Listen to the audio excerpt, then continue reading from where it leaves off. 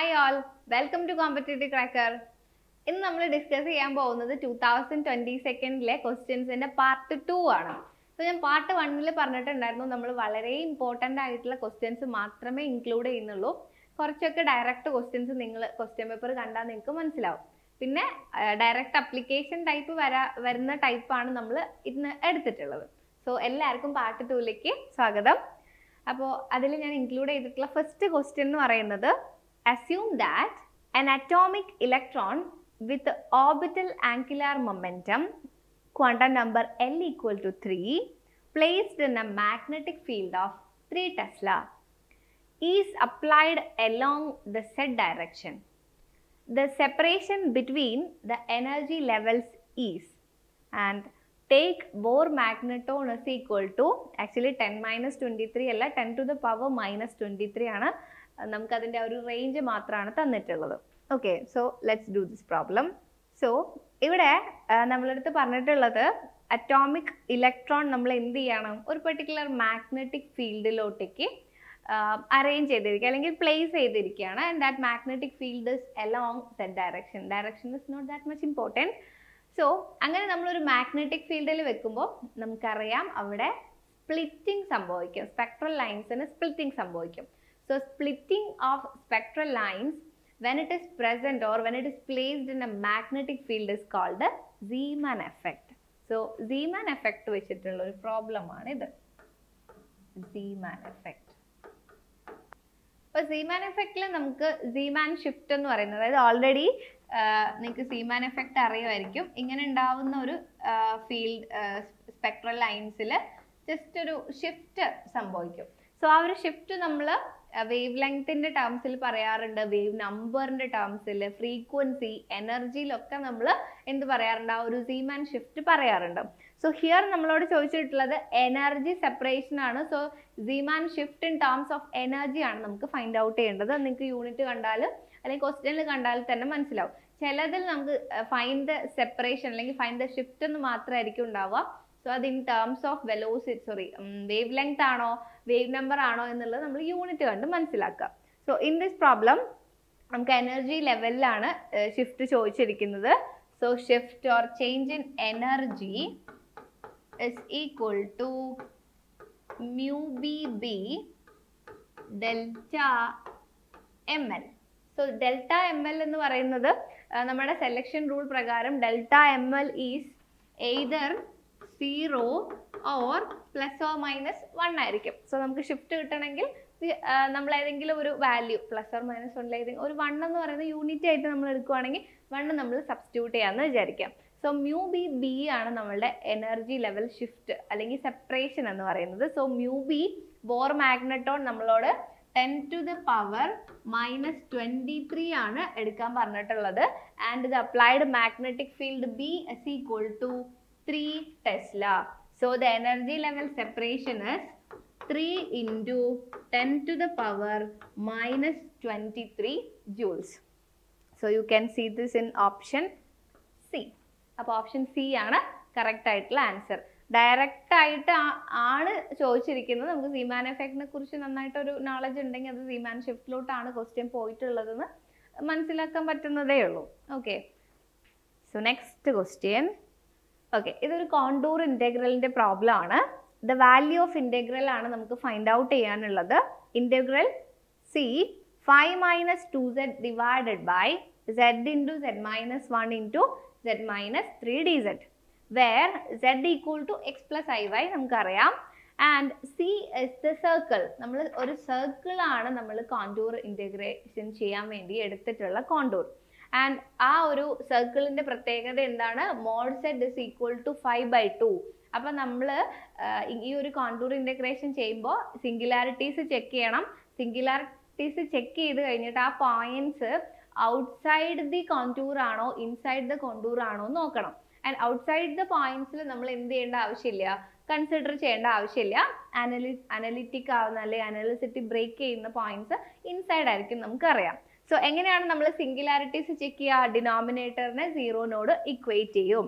So here our singular points is either z equal to 0 or z equal to 1 or z equal to 3 because നമ്മൾ ഡിനോമിനേറ്ററിനെ സീറോനോട് equate ചെയ്യുമ്പോൾ either z equal to 0, z minus 1 equal to 0 അല്ലെങ്കിൽ z minus 3 equal to 0 ആയിരിക്കും. So we get these singular points.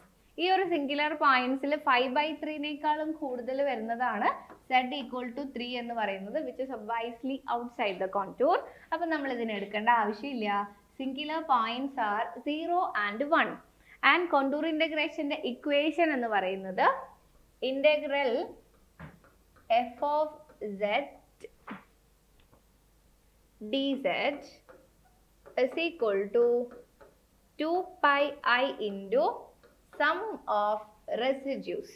അപ്പോൾ നമുക്ക് sum of residues ആണ് ഇനി ഈ ഒരു ഇന്റഗ്രേഷൻ കണ്ടുപിടിക്കാനായിട്ട് അറിയേണ്ടത്. സോ സം ഓഫ് റെസിഡ്യൂസ് എങ്ങനെ കണ്ടുപിടിക്കുക? ഇതൊരു സിമ്പിൾ പോൾ ആണ്. 3 തരത്തിലാണുള്ളതെന്നൊക്കെ നിങ്ങൾക്ക് അറിയാം. സിമ്പിൾ പോൾ ആണെങ്കിലും അത് പോൾ ഓഫ് ഓർഡർ ആണെങ്കിലും എങ്ങനെയാണെങ്കിലും റെസിഡ്യൂ കണ്ടുപിടിക്കാൻ we have different equations. So here നമ്മളുടെ പവർ നിങ്ങൾക്ക് നോക്കിക്കഴിഞ്ഞാൽ മനസ്സിലാവും എല്ലാവരുടെയും പവർ 1 ആണ്. Because it is simple Paul ആണ്, പോൾ ഓഫ് ഓർഡർ 1 ആണ്. സോ അങ്ങനത്തെ സിറ്റുവേഷനിൽ നമ്മൾ റെസിഡ്യൂ കണ്ടുപിടിക്കാനുള്ള equation R is equal to limit z tends to a, that singular point a, z minus a into f of z.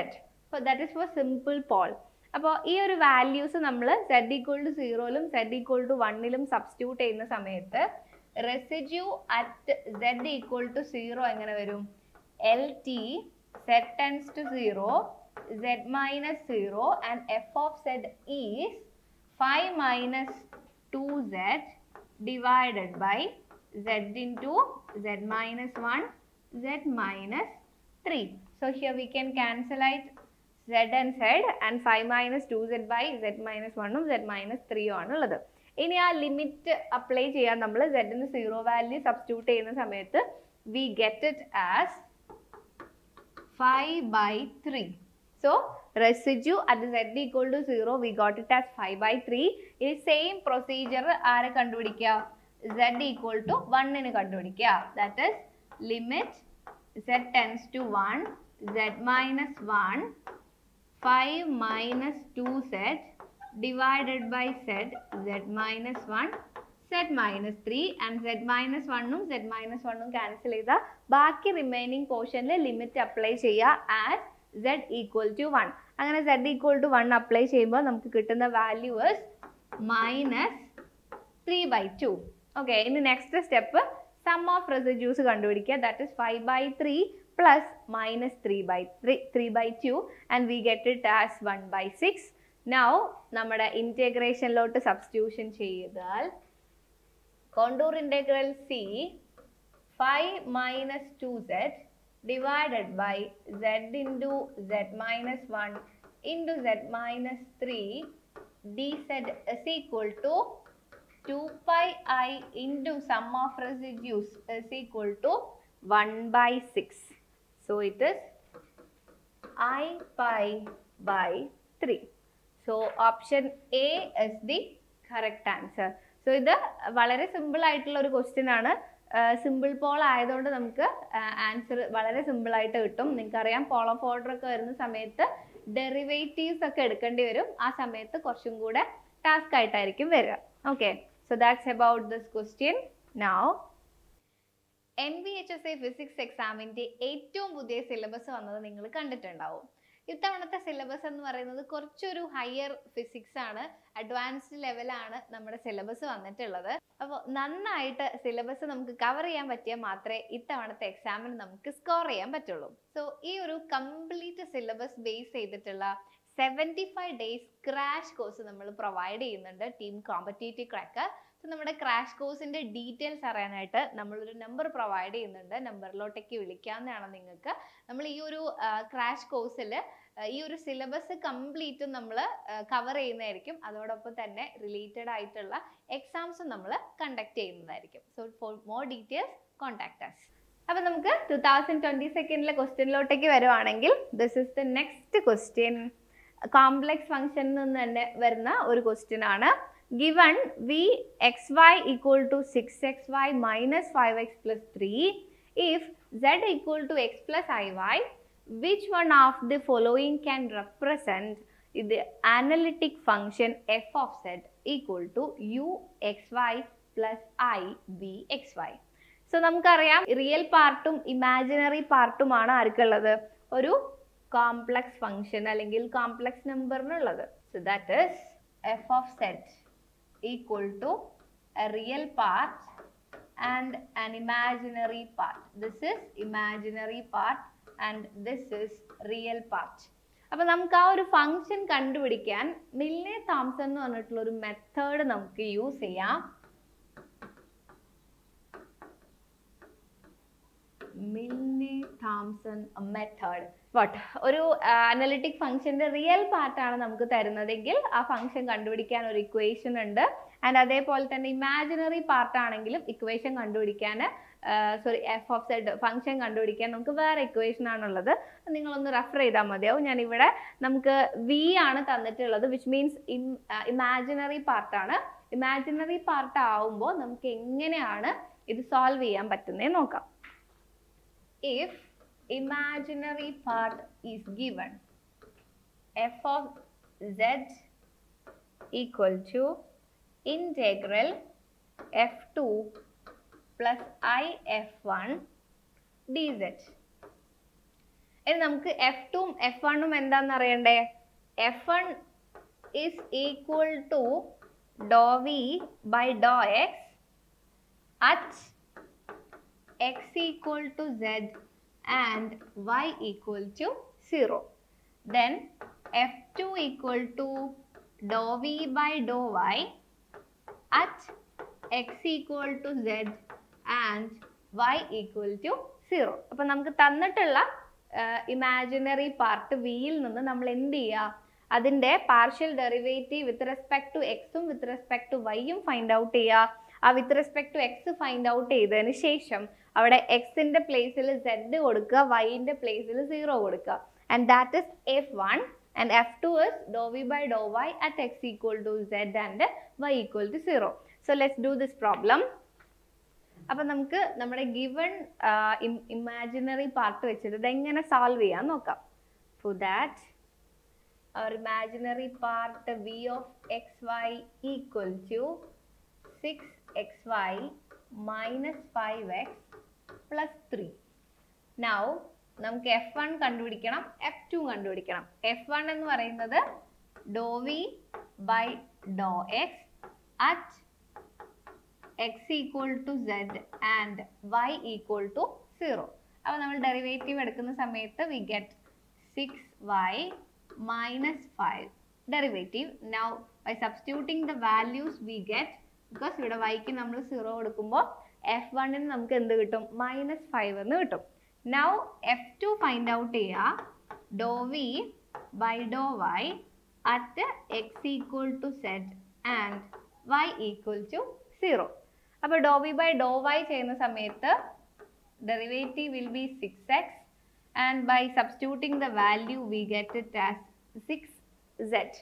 അപ്പോൾ നമുക്ക് f1 ഉം f2 ഉമായി ഇനി മിൽനെ തോംസൺ പറഞ്ഞിട്ടുള്ള ഇന്റഗ്രൽ വാല്യൂല് ഈ f1 ഉം f2 ഉം സബ്സ്റ്റിറ്റ്യൂട്ട് ചെയ്ത് കഴിഞ്ഞാൽ എന്താ കിട്ടുക നോക്കാം. That is f of z equal to integral f2 plus I f1. So f2 ഉം f1 ഉം മാറിപ്പോകരുത്.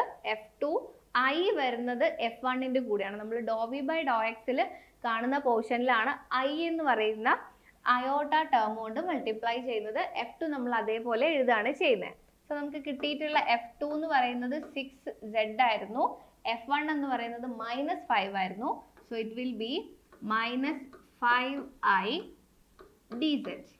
നൗ ഇന്റഗ്രേറ്റ് ചെയ്യുന്ന സമയത്ത് 6z² by 2 minus 5iz plus a constant c എന്ന് കിട്ടും. And that is equal to 3z² minus 5iz plus c. So this is the corresponding analytic function f of z. That is 3z² minus 5iz plus c.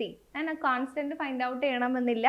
പിന്നെ വേറൊരു കാര്യം ഈ problem ചെയ്യുന്ന സമയത്ത് ഓർക്കേണ്ടത് എന്താണെന്ന് വെച്ചാൽ നമുക്കിപ്പം f1 and f2 കിട്ടുമല്ലോ. ആ f1 and f2ല് സിമിലർ ടേംസ് ഉണ്ട് എന്നാണെങ്കിൽ അത് 2 തവണ എടുക്കരുത്, ഒരു തവണ മാത്രമേ എടുക്കാൻ പാടുള്ളൂ. അതായത് ഇപ്പൊ നമുക്ക് ഇവിടെ കിട്ടിയിട്ടുള്ള F1 എന്ന് പറയുന്നത് -5 ആയിരുന്നു. അഡീഷണലി ഇതിന്റെ കൂടെ ഒരു 6z കൂടെ ഉണ്ടെന്ന് വിചാരിക്കാം. And F2 equal to 6z ആണ് നമുക്ക് ഓൾറെഡി കിട്ടിയിട്ടുള്ളത്. സോ ഹിയർ F1ലും F2ലും 6z എന്ന് പറയുന്ന ഒരു ടേം ഉണ്ട്. അത് നമ്മൾ F1 എഴുതുന്ന സമയത്ത് അവിടെ 6z വരും, F2 വരുന്ന അങ്ങനെ നമ്മൾ ബൈ ചാൻസ് എഴുതി പോവാൻ ചാൻസ് ഉണ്ട്. പക്ഷെ നമ്മൾ ഒരിക്കലും അങ്ങനെ എഴുതാൻ പാടില്ല. ഒരു തവണ മാത്രം എന്ത് ചെയ്യുക, ആ ഒരു 6z എഴുതുക, 2 തവണ നമ്മൾ എഴുതാൻ പാടില്ല. Okay, so that's about the question. അപ്പോൾ അത്രയാണ് നമ്മൾ പാർട്ട് 2ൽ ക്വസ്റ്റ്യൻസ് ഡിസ്കസ് ചെയ്യാനുള്ളത്. 2022 HSST ഫിസിക്സിന്റെ ക്വസ്റ്റ്യൻ ആണ് നമ്മൾ ഇത്രയും നേരം ഡിസ്കസ് ചെയ്തുകൊണ്ടിരുന്നത്. ആൻഡ് നൗ NVHSE എക്സാമിന് വേണ്ടിയിട്ട് നമ്മളൊരു വെബിനാർ കണ്ടക്ട് ചെയ്യുന്നുണ്ട്. കോമ്പറ്റേറ്റീവ് ക്രാക്കർ ഒരു മന്ത് കൊണ്ട് നമുക്ക് എങ്ങനെ സ്ട്രാറ്റജിക് ആയിട്ട് പഠിക്കാം, എത്ര ഈസി ആയിട്ട് ഈ ഒരു എക്സാം ക്രാക്ക് ചെയ്യാം എന്നതിനെ കുറിച്ചുള്ള ഒരു വെബിനാർ ആണ്. Don't miss this webinar. Must ആയിട്ടും അതിൽ പാർട്ടിസിപ്പേറ്റ് ചെയ്യുക. നമ്മളെ വെബിനാറിൽ പങ്കെടുക്കാനുള്ള ലിങ്ക് നമ്മൾ താഴെ കൊടുക്കുന്നുണ്ടാവും, അതിൽ നിങ്ങൾ രജിസ്റ്റർ ചെയ്യുക. And thank you for watching.